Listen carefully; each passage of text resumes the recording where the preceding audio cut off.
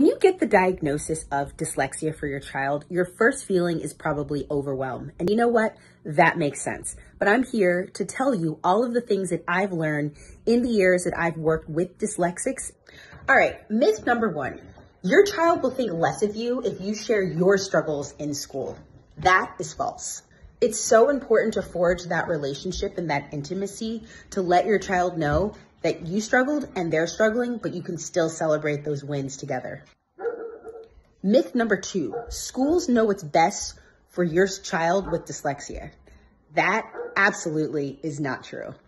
It is so important for you to go with your gut and your instincts. You know your child best and you're their biggest advocate. So don't overlook that. And also your child wants to see that they have support from both school and home. Myth number three is to not go through with special ed services because of the stigma that you might think your child is not getting challenged enough. That's not true either. And no matter what, be sure to embrace your child's neurodiversity and remember, you've got this. Come back for more tips.